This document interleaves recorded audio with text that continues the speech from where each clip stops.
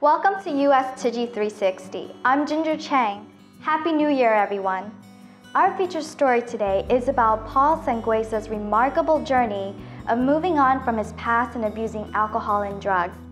We have a special guest with us today. This is Peter Lin, a psychologist. So Peter, according to the National Institute on Drugs, addiction is a chronic brain disease. How does it affect brain function? That's a very good question. Thank you for asking. I think it's very important for people to understand that psychological disorder, one of the common ones is actually drug addiction or alcohol abuse. And the definition of addiction is really dependence, either psychological or physical dependence. And when people depend on something, they develop tolerance and they also have withdrawal symptoms. And statistics show that about 15% of our population can actually develop alcohol abuse and about 6% of drug abuse. Wow. So this is a very common problem that we're facing today. Wow, okay. Thank you. So having said this, let's go take a look at Paul's story. I'm looking at it differently now. You know, before it was like I felt like she abandoned me. The truth is I made wrong choices. I surrounded myself with bad people. And you know, it was, I'm sure it was very painful for her to admit that to anybody else. You know, I'm trying to look at it how a mom would, you know, that's like if you were a mother and someone asked you how your child was and he was locked up. I mean, how would you feel about yourself? So, you know, I look at that and, you know, I pray all the time that, you know, someday she'll truly, genuinely forgive me and so I could hug her and cry, you know, because I miss my mom, you know, she doesn't know how much, you know, but it's something that I know God will, in His time, even if it's the last day, I know she will forgive me. I have faith.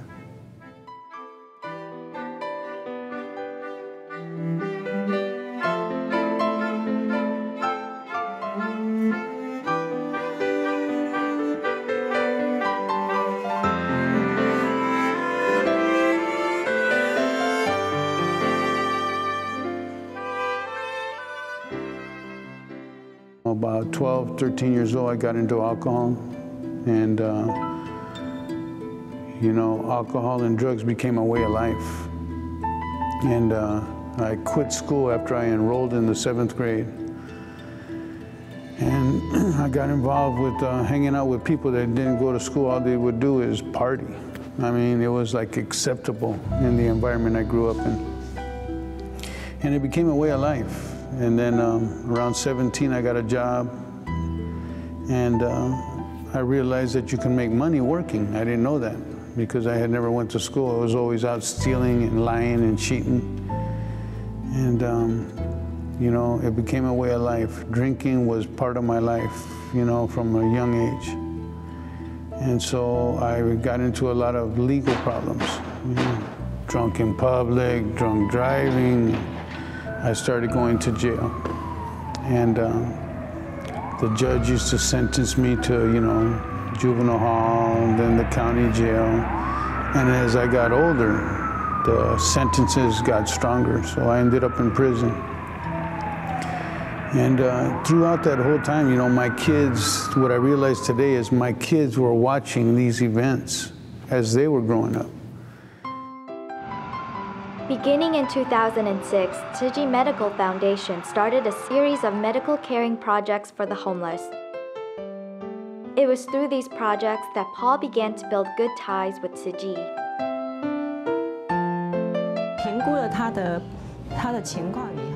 After evaluating his situation, we decided to make dentures for him. During the treatment, which was about 2 years, we interacted. It was one of the smoother cases. From a recipient of our project, now he is a giver and he has returned to his old routine. He found his family and pledged to make up for the lost familial relationships in the past 30, 40 years. This has really touched us.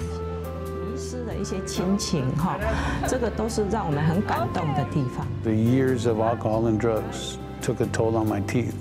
She listened. It's like when I talked to her, it was like I knew her for a long time. She just had this peace and calm, and like she was really concerned, like genuine concern. You know, gratitude, I didn't really understand what gratitude meant until that happened. Now I really understand because I experienced it. It's like, wow, it's like, man, whatever I can do to help pay and show you that I appreciate it, that I'm grateful, I will do. This lady did something for me that, you know, no one has done. And it just touched my heart. It's like, I can't even describe what I went, the feelings that happened. We hope that the help that we are offering are treating the key problem. So we would rather spend more time, make more interactions with the patient to understand their needs. We hope one more drug or alcohol addict will recover in society. It's not about giving you dentures so you can find a job. If the bad habits are not improved upon, these items that you give are useless. If we maintain a good interaction, we have more opportunities in the future. And we want to achieve a win-win situation on top of fulfilling this need for dental service. 50-year-old Paul Sanguesa finally found his confidence after getting his dentures.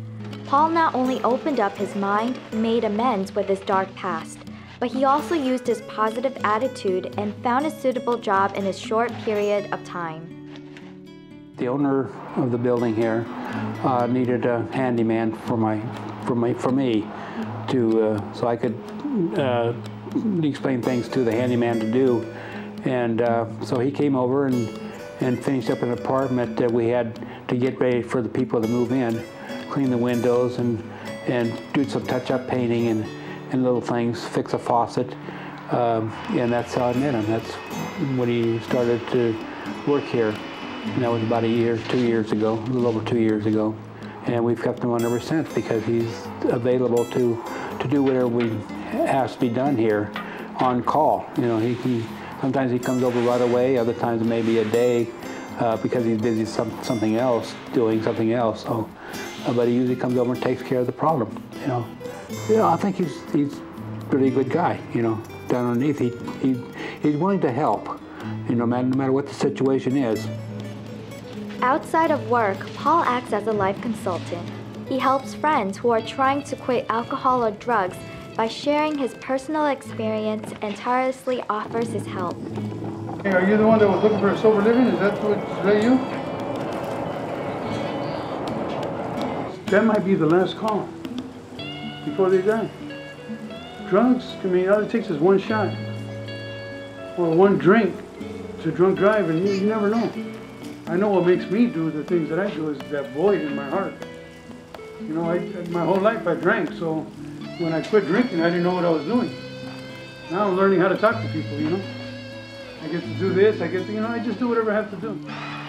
Paul also manages transitional living housing for the people who need a place to stay after they're released from jail. Because you don't kick a man when he's down for drinking. You know, so when people have guests, you're allowed to have guests, let's say your family. Let's say you have some legal problems and your probation officer has to come. They can see that you have a living room, you know, you got a TV. Here you have a computer, you have a fax machine. There's a lot of people that look for jobs online now. Or if you want to go on Craigslist or, you know, whatever it is you want to do. I let them have access to the computer and a telephone. So they have a house phone. If they don't have a cell phone, they have a house number that the people can call. Here's Daniel. And then this one was the guy that left, but he's coming back. That's going to be Alex. Some people, you know, we don't, you know, sometimes they only stay for 2 weeks. Sometimes they stay for a month. How long ever it takes for them to get back on their feet. We encourage people to just, you know, stay here for as little time as you can. So it has other people. We had these people here.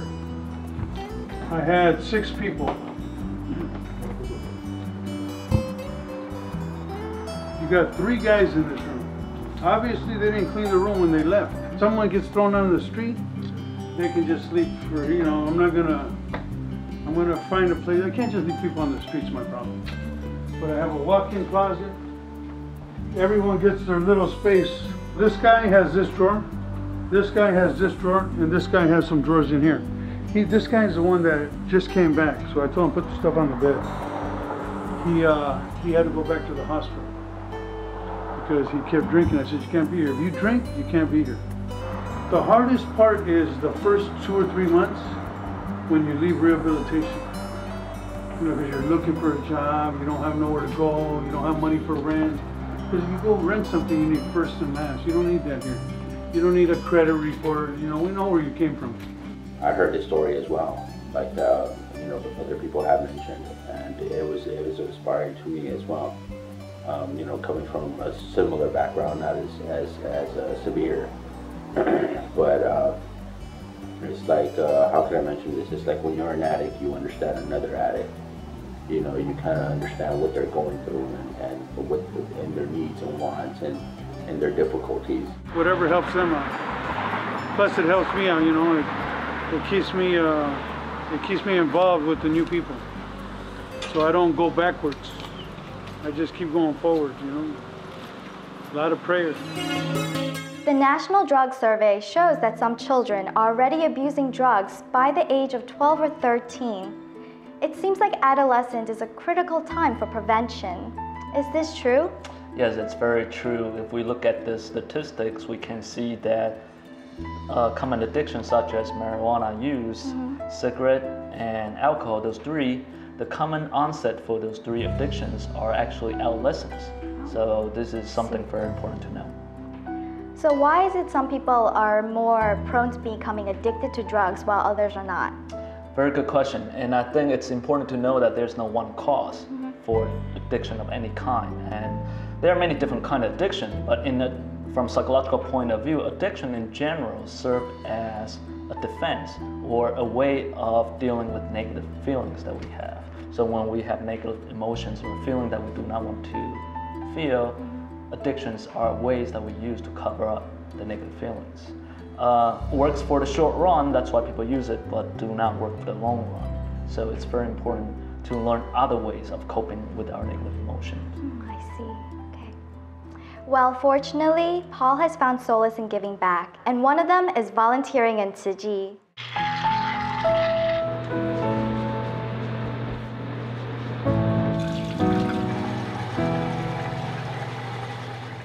She was talking to someone that I had known.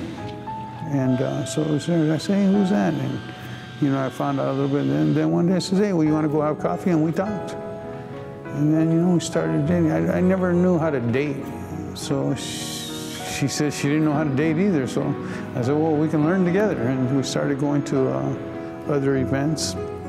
And we did a lot of talking. We started to get to know each other.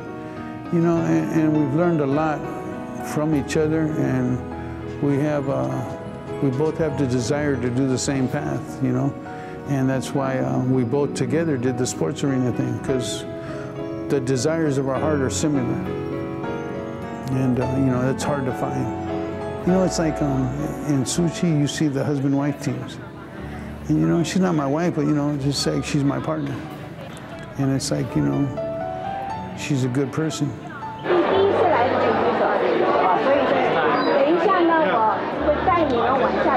I'm learning to look at the quality, the good qualities in people, because it's easy to point out the bad, you know, because it's obvious. But you know what? A good quality, if you keep looking for the good, you'll find it. Everyone has good in them. You just have to pull it out, like Shirley did for me. I didn't know I had good, but you know, the more I talk, it's like, well, I'm not that bad. And so now I just try to do good.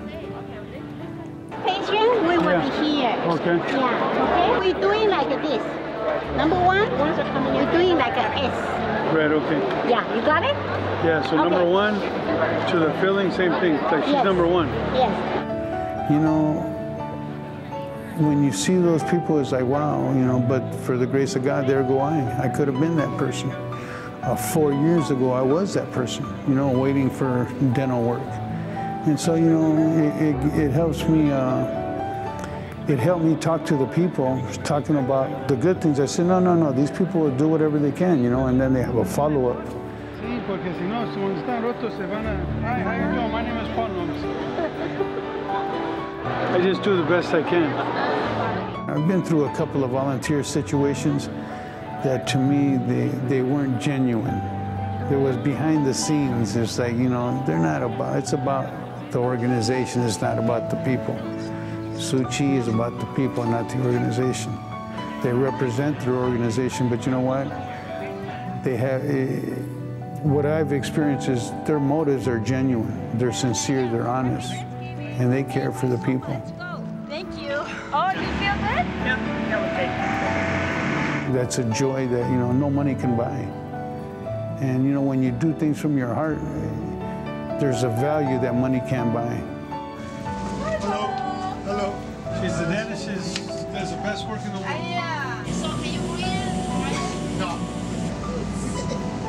Thank you. For you? I'm not that strong yet. Care for each one in this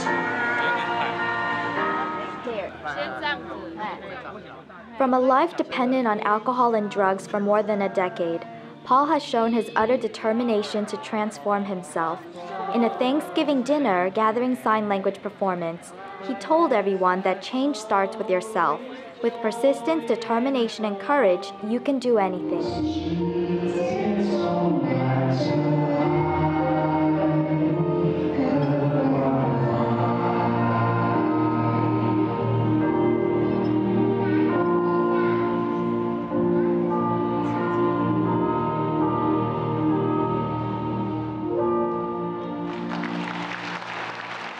Just seeing him out there, you know, with the whole group singing and doing the sign language, it's like, wow, you know, life is awesome. We have an awesome God that gave him the chance to just start his life all over again, you know, and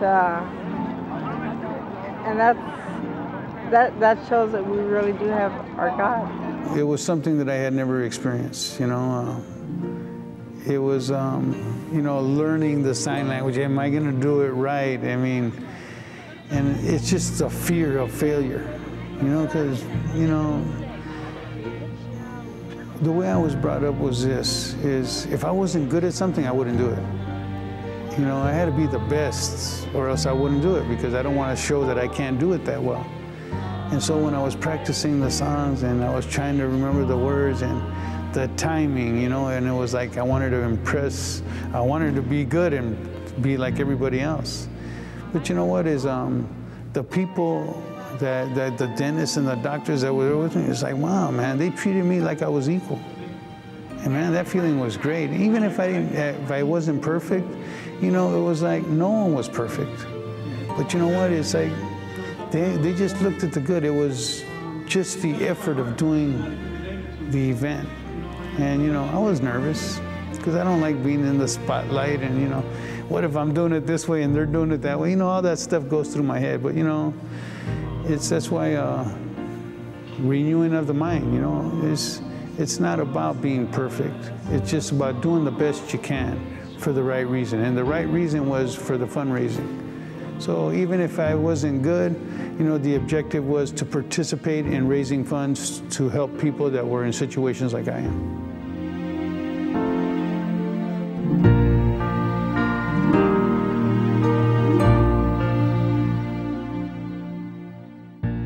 But it's never too late. I'm 50 years old now, and I'm learning how to live life.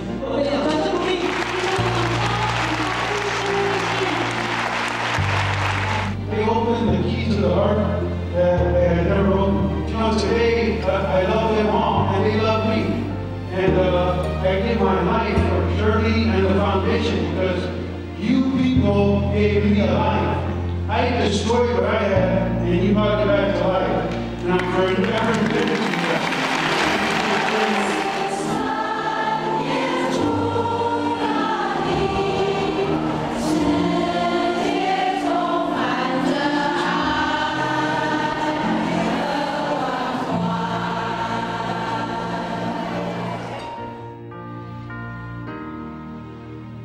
It's something that I know God will, in His time, even if it's the last day, I know she will forgive me.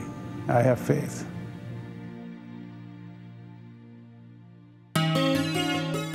Paul's only wish right now is to reconcile with his mother and have her forgiveness.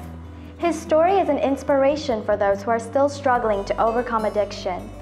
Peter, do you have any tips for our viewers? I think Paul's story is very inspiring and can be a very good example for all of us. In general, I think if you're an addict, you're probably the last person to know that you have this problem. So learning to face your problem is probably the one most important thing for anyone who has addiction. But in general, there are several things that one can do when they have addiction. One is self-help, such as join the self-help group, AA, Alcohol Anonymous, or 慈济. 慈济 is a great place for self-help. And also learning to seek professional help, such as psychologists, psychiatrists, and also detox centers. Those are all important things that one can do to help their own addiction. Great. Peter, thank you. And it was a pleasure having you. Thank you.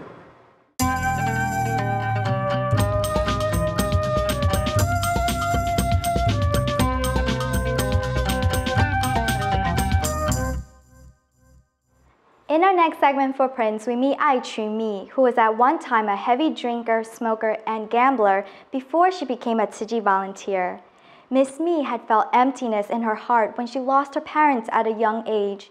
However, when she met Master Zheng Yan, the void in her heart went away because Miss Mi felt that she had finally found the long-lost mother she had lost.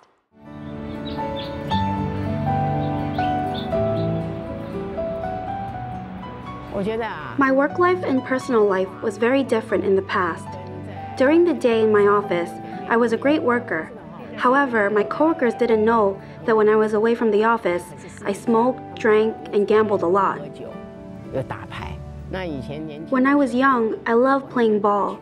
After every game, we would all go out to eat at a restaurant. The guys that I played ball with loved to drink, so I did too.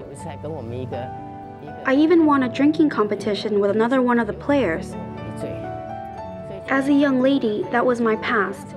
I had a good time, but when I would go home, I would feel empty inside since I was always alone at home. In 1996, Sister Lu En mailed me a Christmas package. Inside, there was a pamphlet about Tzu Chi. After having been a single lady for such a long time, I was really touched to receive a wonderful card in such cold, harsh weather. Sometime after that, I traveled to Hualien, the spiritual home of Tzu Chi. My own birth mother had already passed away, but when I first met Master Zheng Yan, I immediately felt that she was just like my mother. Master Zheng Yan became the mother that guided me on my path to spiritual wisdom. Since that time, I travel back to Hualien once each year, just like a child visiting her mother. Master has helped me to transform myself. Since joining Tzu Chi, I never smoke or drink because I made a pledge to keep myself pure. Ai Mi is very proud that she has been sober and a vegetarian for over 15 years. Miss Mi says her solution to keeping to her vow has been using the Master's teachings as guidance and inspiration. I'm Ginger Chang, thank you, and I'll see you next week.